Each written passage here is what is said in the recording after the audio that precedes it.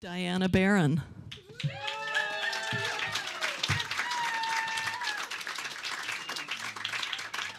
It was the summer of 2013. I had recently graduated from college and was still living in my college town with friends from school.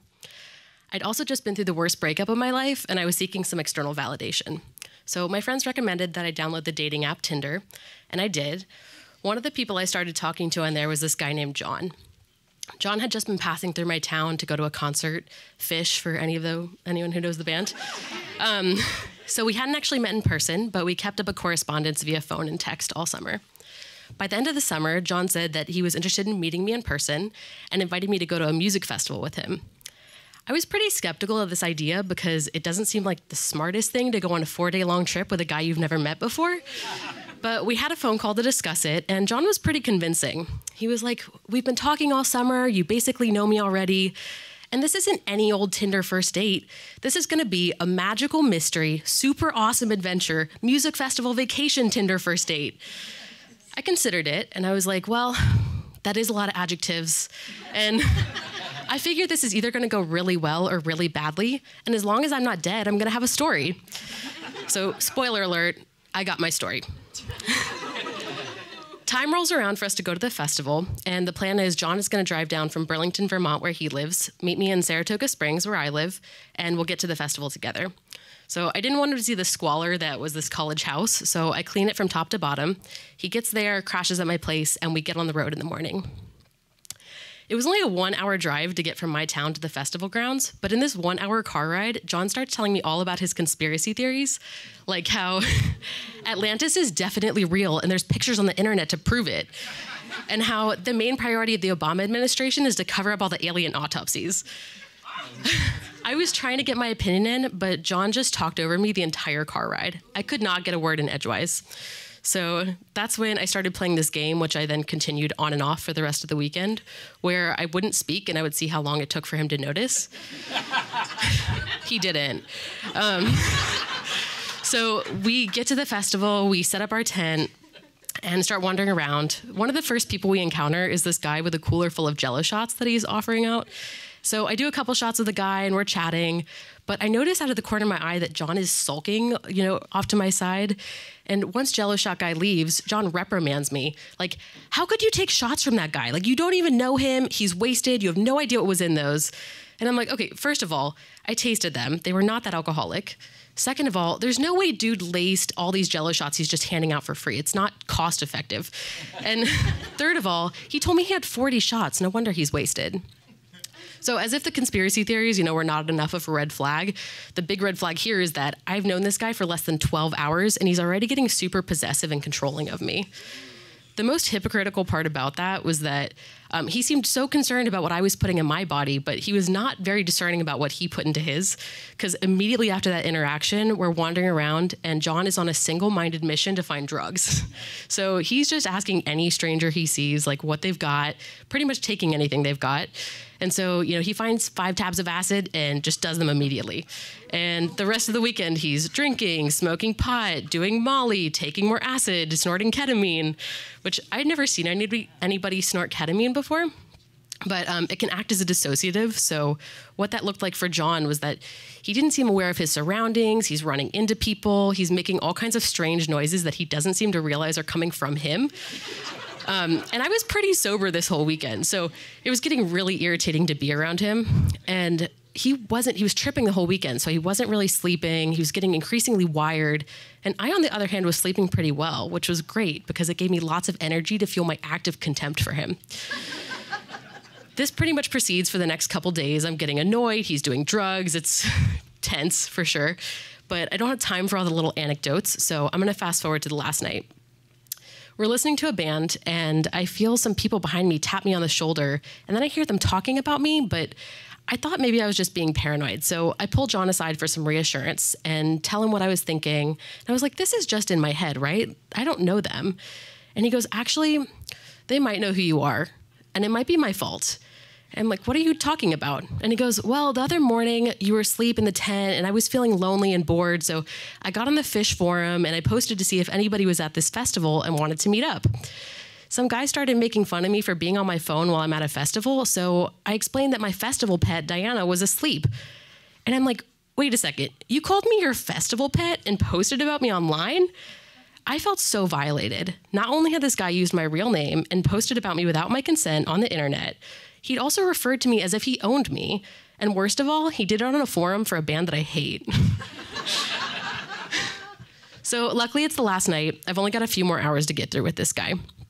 So the last set of the whole festival is going to be one of my favorite DJs.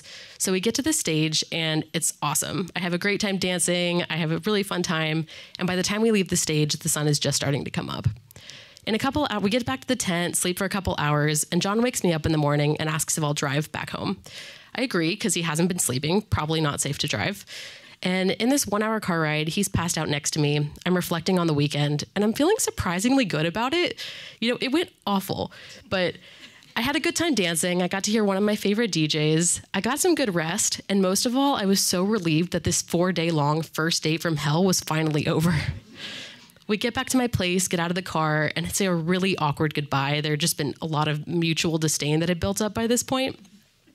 And I get in my house, which I will remind you, I left spotless, and it's trashed. There's stuff everywhere. My housemates are all spread out across the couches. And I'm like, what happened here?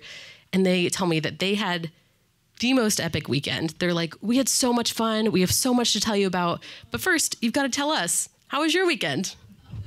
Thanks. Dan Green.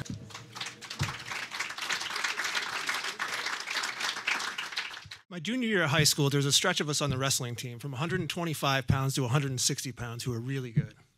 In fact, folks had even started to come out and see our home duels. Any night we had one, the stands were pretty full. This particular night, I had a tough match. I got turned on my back in the second period, and it took me about 30 seconds to fight off a pin before I could work my way out of it. Might not sound like a long time, but when you're trying not to get stuck, it's an eternity. I used a move called a dump truck. The idea is when you get turned on your back, you hit a high bridge and you pressure into your opponent. When he pressures back, you switch direction, you grab his shoulder or grab his head, you pull it to the mat, elevate the other arm, you walk around your own head, and you hip heist. Well, I got lucky. Yeah, that was supposed to be a little demonstration. I don't have boom.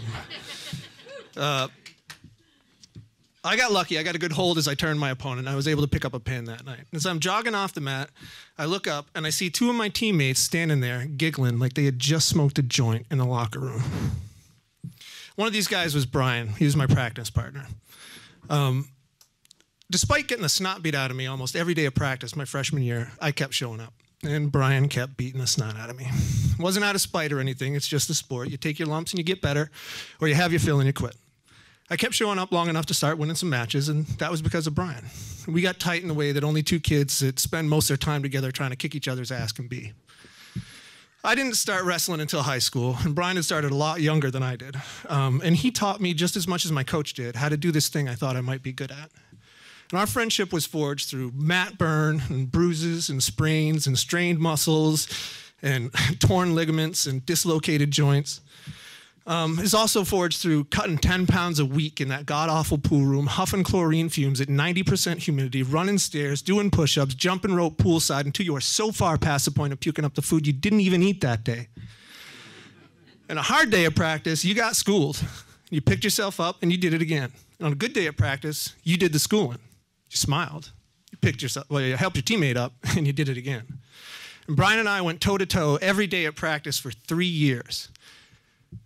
He'd be a state champ at 135 pounds, and I was a state champ at 145 pounds. And that gives you any idea how hard we went after it every single day. And we're talking thousands of hours on the mat.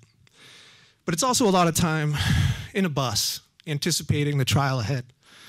It's a lot of time in a gym, waiting for your name to get called over a loudspeaker. It's a lot of time mat side, screaming for each other till we're hoarse. It's a lot of time, it's also a lot of quiet bus rides home. Quiet because you just left everything you had out there. Quiet because maybe you didn't do as well as you'd hoped. Quiet because maybe you didn't know what you're going to walk into when you got home. Maybe it's quiet because you're thinking about stuff that happened a long time ago. Brian and I didn't talk about that stuff a whole lot. We kind of worked it out in practice. I knew that his dad died when he was really little. He knew that my dad started beating on me when I was 6. We didn't really know what to do with all that shit that was left over in our heads. And I think our answer was to get pissed off. When you're made to feel absolutely helpless before you can think, especially rationally, about anything, there's a certain utility in it. When I was a kid, I often felt like I had 2 options. Lie down and die, or you get pissed off and you fight back, even if it's going to kill you. When you get used to thinking that way, used to being that way in the world, it's awful hard to unlearn it. Now, there's other options, don't get me wrong. You can accept it, but to this kid, that felt an awful lot like lying down and dying. Or you can run like hell. Wrestling for us wasn't just an acceptable way to channel this rage that we tucked away when we didn't feel like lying down and dying. It was necessary. We stepped out onto the mat against a willing opponent to see who was more skillful. And in that contest, all that emotional energy that we just didn't know what to do with, it got used up till it built again. And that's not to say we were always angry. I mean, we weren't bullying kids in school or getting in fights off the mat or anything.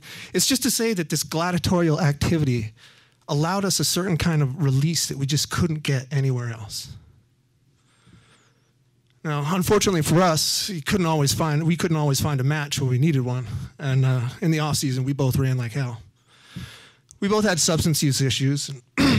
My monkey was obvious. Everybody, including myself, knew that I should quit drinking before I even got out of high school.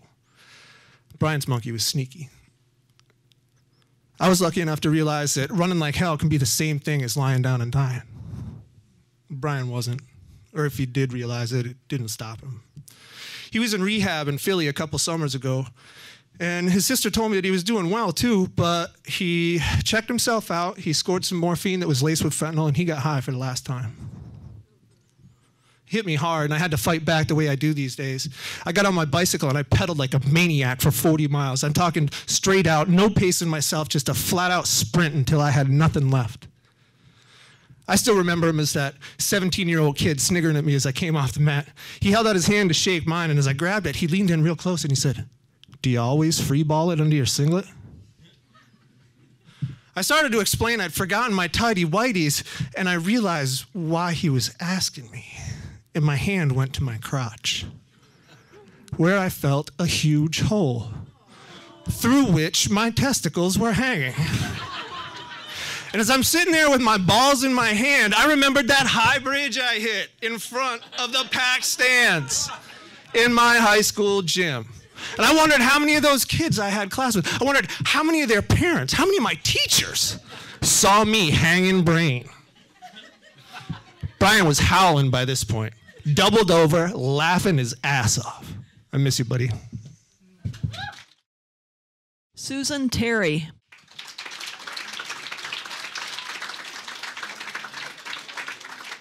I had barely turned 5 years old when I entered the first grade. That meant for the rest of my whole school career, everyone else was a whole lot older and a lot more socially adept. I was pretty awkward. It was fine until about the 9th grade. I had a circle of friends that I really loved. I still do. My mother, however, thought that it would be good for me to be associated with another group of girls who were older and more sophisticated. They were beautiful, they were talented, they were smart for the most part, and they were popular. In that group of girls was one that really stood out for me. Her name was Sylvie Pope. Sylvie was not your traditional beauty, and she was not your petite little majorette or cheerleader. She was a cheerleader, but she was tall and she was sturdily built. She was fearless, she was funny, and she was wildly popular. She was absolutely everything that I wanted to be, except she was a bully, and I was her target. Wherever we were, and she would be in the same place, she would pick up on one of my predictable childish or awkward behaviors, nudge the other people around her, point it out, whisper to them. They would all have a good laugh and go on. I really wanted her to like me, so I kept trying to make her like me. I kept getting close to her and, doing things that would do it. It didn't matter what I did, it just made it worse. One day, my mother had discovered that there was going to be a party for one of these girls who were in the in crowd. Her name was Billy Ann. It was her birthday, and they were going to have a cookout and a sleepover. There had been about a dozen girls invited. I was not one of the girls. My mother knew Billy Ann's mother because they both taught at the same school. She made a phone call and arranged for me to be invited. I was mortified. She insisted that I go, and on the day of the event, she drove me there, dropped me off, and as I started up the long driveway there, I was trying to figure out how I possibly fit in with this group of 10th, 11th, and 12th grade girls. As I got about halfway up the driveway, I heard, "Psst, psst, come here." I looked, and it was Sylvie. There were these two big azalea bushes, and she was poked out between the two of them. She said, "Come here." Went in, and there was an opening, and inside was like a little hobbit house. It was just all open in there. She says, "Hey, I got this stuff." She said, "I have these chocolates, and they're from Europe, and they're incredible. You want one?" I said, "Sure." She opened it up, held it out in her hand. I took one of the little rectangles, put it in. It wasn't great. I didn't know what the big deal was. It wasn't great. But it was Sylvie Pope that had given it to me. She said, "Do you like it?" And I went, yeah. She said, "Well, here, I've got plenty at home. Take this other one." So I took it. She said, "Don't tell anybody else. They'll be mad that they didn't get any." So with that, she stepped out from between the azalea bushes, and I followed her. And that was the last thing she said to me at that event. Later that evening, we're all kind of getting settled, finding the place where we're going to sleep. And as things settled down, the lights were down, I laid down. I heard Sylvie on the other side of the room saying to the girls by her, "Just be glad you're not sleeping next to Sue Terry." Well, that's peculiar. About an hour later, with a churning stomach ache, and cold sweats, I realized I better start making my way toward the bathroom. I got there in time, barely. It seems that everything I'd eaten for the last 2 days was looking for the nearest exit. After 2 more trips to the bathroom, it dawned on me that this precious Sylvie Pope European chocolate was the American product X-Lax. And she had given me 2 of them. They're guaranteed to make you go. The next morning, I woke up early, got dressed.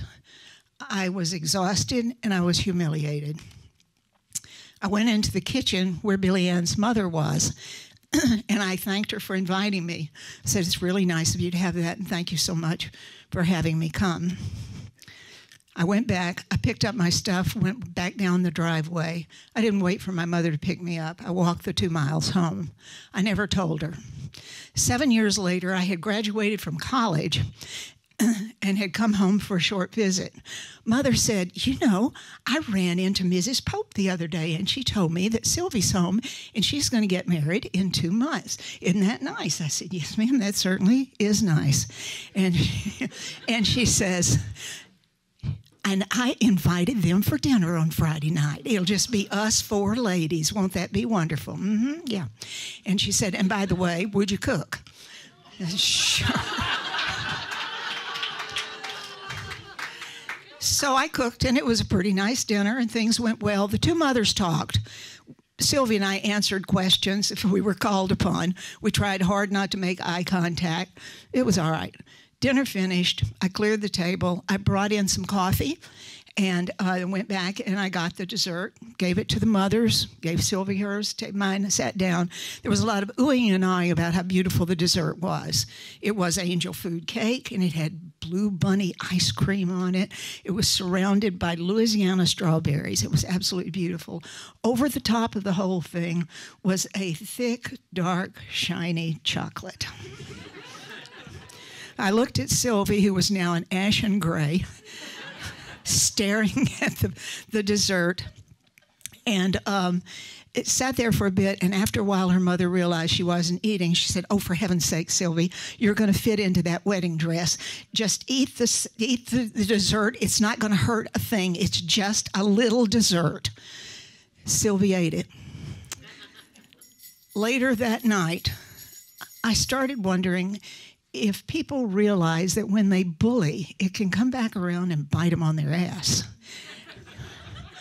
And I wondered if people who have been bullies, when they're lying there in the night, waiting for the retribution that they are sure will come, but doesn't. Because after all, it was only just a little dessert. Georgiana, Birmingham.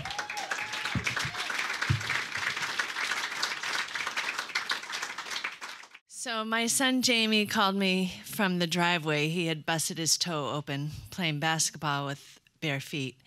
And I went to him, and like what happens when someone you love gets hurt, I felt it. And I told him, "It hurts me when you get hurt." And we patched him up. And a little while later at dinner, I said he was still fretting and wincing about his toe. And I said, "I totally know what that feels like. I remember being a kid and stubbing my toe."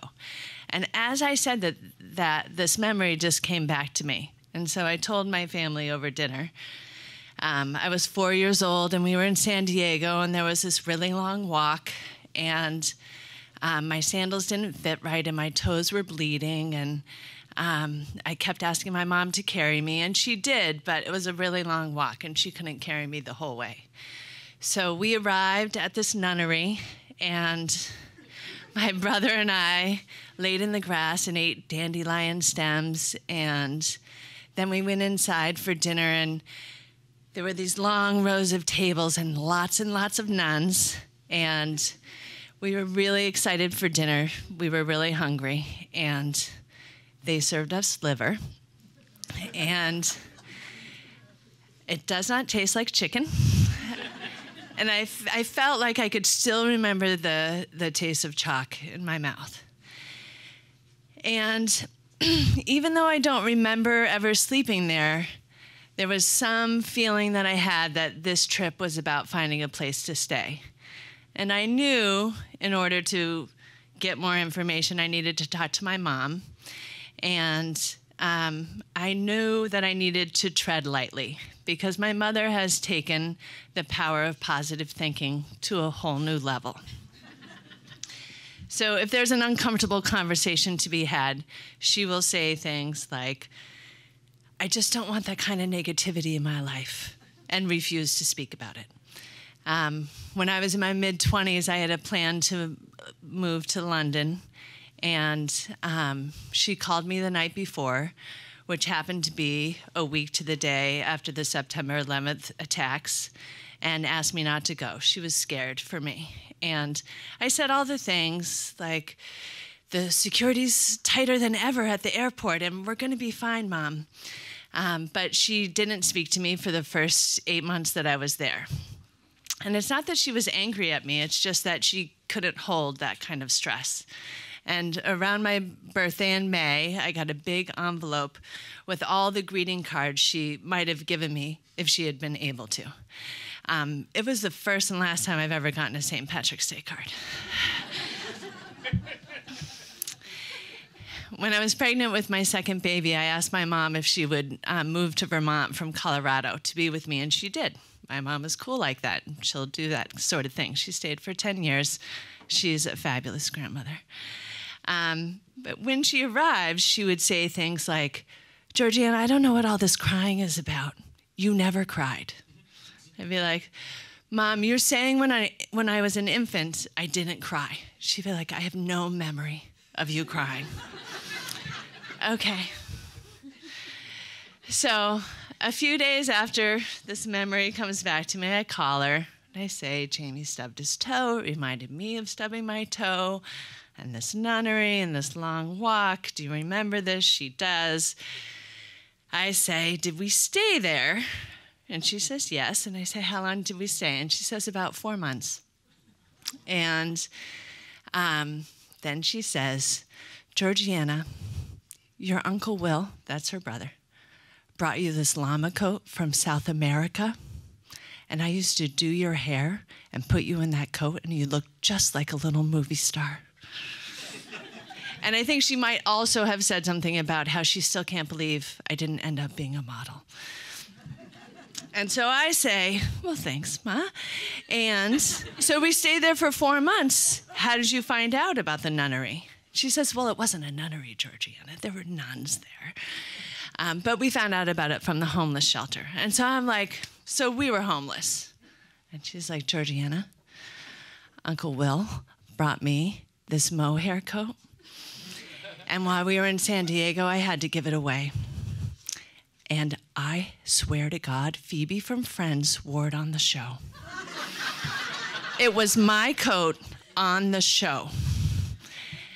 And so I know enough not to push my luck. We have a little bit of a conversation about how it would be really cool if we could find that episode and watch it together. That would be fun. And so I think there are a couple of takeaways from this story. One is the idea that we hold memories in our bodies, and they come out, for better or for worse, when we might least expect them. There's the thought that we hold narratives about ourselves that shape the way that we interact with the world. And the one that I would like to accentuate, to highlight, is the idea that if you're ever in San Diego, you should definitely check out the thrift shops.